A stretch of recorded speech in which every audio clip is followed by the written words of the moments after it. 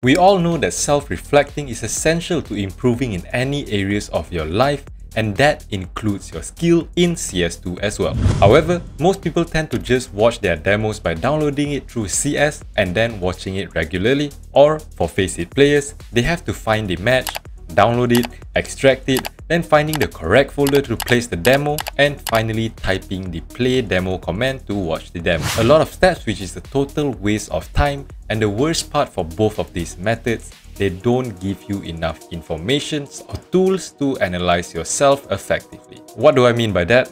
Well, here are a few problems that I had while using the regular CSTV demo viewer. First, the POV keeps switching whenever the player I'm spectating dies, which is really annoying. Many players has voiced it out on Reddit, but Valve is not taking any action. The second thing is the date time, such as when you get killed, the 15 seconds round start timer and round end is not skipped automatically. You can work around this by using a keybind to skip through the footage quickly by speeding it up by 20 times, but it still requires you to wait for a few seconds. The third thing is, if you want to watch your highlight kills or your death, you can either see which rounds you played well through the graph here in Premiere, or for Face It players, well, have fun going through the whole footage just trying to find it. I only listed out some of the few problems or lack of feature for the regular demo viewer just so I don't waste too much of your time. Anyways, let me show you the literal best demo manager that I have ever seen, and the best part is, it is completely free.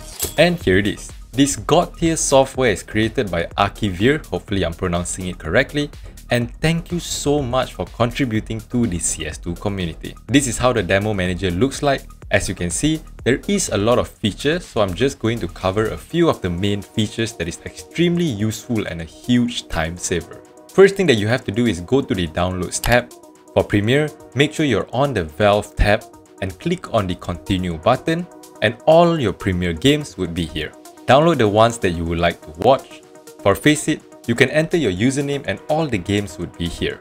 But you will still have to download the demos through Face It itself. It's not really the demo manager's fault, it's just Face It being Face It. Well, at least it has a button to automatically bring you to the website of the match. Then click on Watch Demo to download the Face It demo. Once downloaded, make sure to extract the demo from the zip file. Ensure that the extension is .dem. You can just simply double click the file and it will open on the demo manager, which is another simple yet great feature. Click on See Demo and you can just watch the demo like usual, but this Analyze feature is the main reason why you want to use this demo manager. Click on it, wait for a while, and finally click on See Match. And once it is done, you can see that it literally analyzes the whole game and provides you with more information than you ever need. Rounds, players, even heat maps or the most used weapon in this game. There is also a literal free 2D viewer, which is honestly insane. Click on Generate Positions and now you can watch the demo in 2D. It's super useful to just see the entire game quickly and knowing everybody's position and getting used to the timings. There are paid services such as Scope.gg or Litify to see the demo in 2D, and it does look slightly better, such as showing the smoke radius and the UI. However, this does get the job done. Also, did I mention that this was free? Yes, I know I mention it a lot because I love free stuff. And of course, I like money, so please join the membership. Another great feature is watching a single POV, which also auto skips during deaths, round start and round end. To get there, instead of clicking watch at the top here, you can right click on the player that you would like to watch and click on Watch Rounds. Now, the spectator camera would be locked onto the specific player and skips literally all the dead time.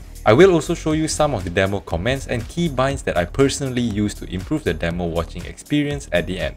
Whenever I want to stroke my ego a little, I just go to the same place and click on the highlights button. It will be locked onto me again, but this time it will only show the kills that I have gotten and skips every other part.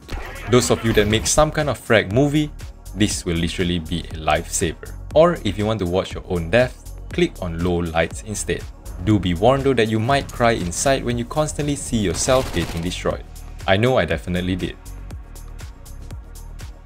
Here is another bonus little quality of life feature. As I previously mentioned, you can just double click on the demo file and it will open up the demo manager. There is another simpler way, which is to tell the demo manager where do you usually store your demo files. Go into settings, folders and add a folder. For me, I just created a demo folder in my downloads folder, so I would just select that. Now, if I go to the demos tab, the folder would be here and it definitely saves a lot of time. I no longer have to move the demo file into folders after folders to just watch a simple demo. Alright, so as promised, here are my demo keybinds that I use frequently. The first one is to switch to my POV, second one is to toggle X-ray, third and fourth is to fast forward by 50 times and 20 times. The fifth one is to skip forward by 25 seconds.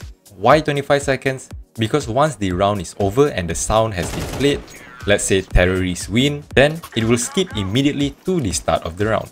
Sixth one is to go back 5 seconds and finally play and pause the demo. But honestly, with the demo manager, I only use like half of the demo keybinds shown at this point. Oh, and also, to hear the enemy and your own team's comms, type these two commands. TV_voice_indices_h space -1 and another one without the _h. I just put all of these commands into my auto-exec file so it just runs every time I open up the game.